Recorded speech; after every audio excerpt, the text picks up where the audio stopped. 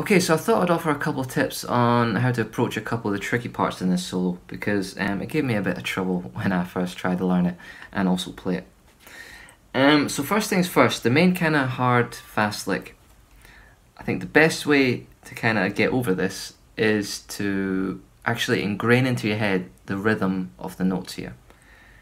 Slowed down actually sounds deceivingly more simple than what it is sped up. Well, it does to me anyway. So slowed right down, this first lick is something like this.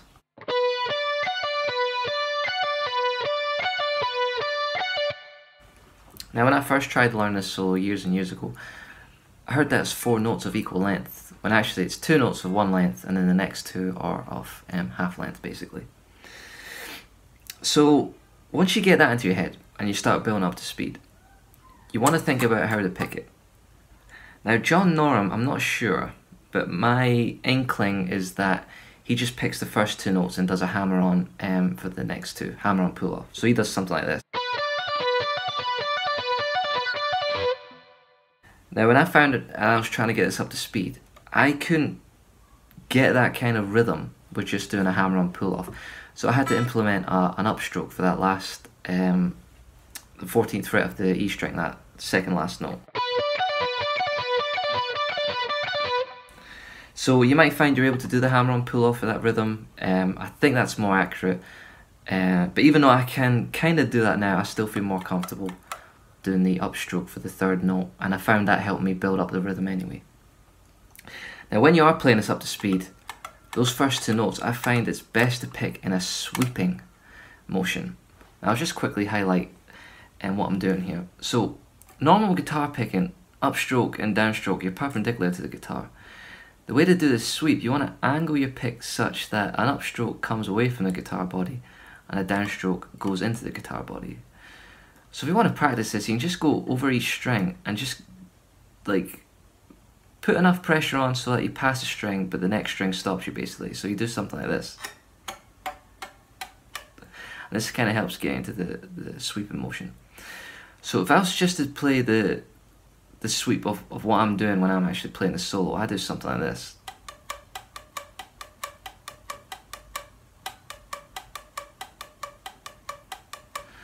And at first it feels very hard to do, but once you get into that rhythm and you get the muscle memory built up, it becomes a bit more natural.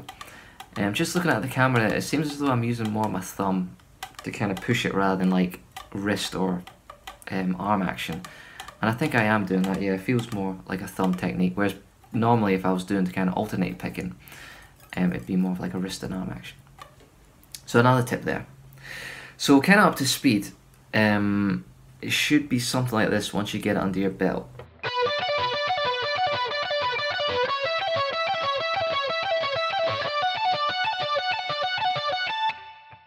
And once you get that last shape, you end on the 19th fret, or sorry, 17th fret of the E. You don't have to come back down. That's another little rhythm change that might help you out. But when you're playing this, it's very, very easy to rush it, to kind of rush that lick, you know. I was finding that when I was practicing it and starting slow and building up, I seemed to feel okay, but as soon as I started playing with the actual track, for some reason it was making me rush, and I was getting out of sync, and then because I was out of sync, I was thinking, oh no, I'm not playing fast enough to get back in sync. But what I found was actually relaxing a little bit and just focusing on playing it in that proper rhythm is what got me back into the actual synchronization. And like I say, it's kind of a deceiving effect of playing something which sounds faster than what it is. So what I'll do is I'll maybe go through the rest of the solo at a moderate pace before I go on to the next main lick I want to point out. But like at a slow, moderate pace, you should be doing something like this.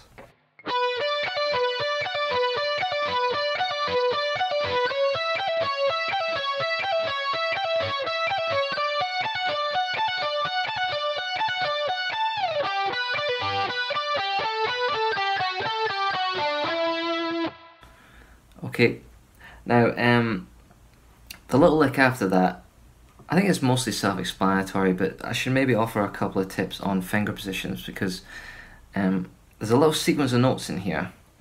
It goes something like this. Let me play the full thing to get into speed.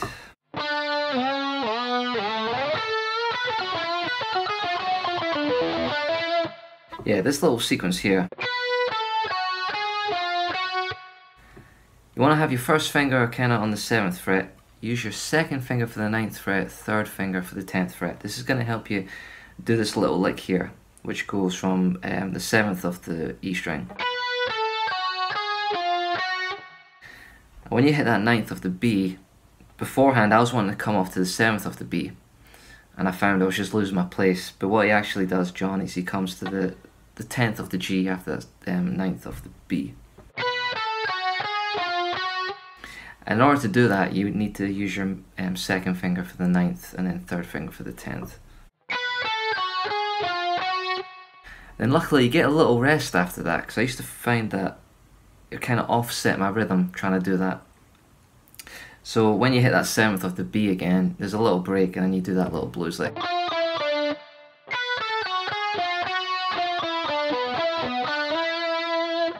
Then you're back into the solo again, with the tricky part.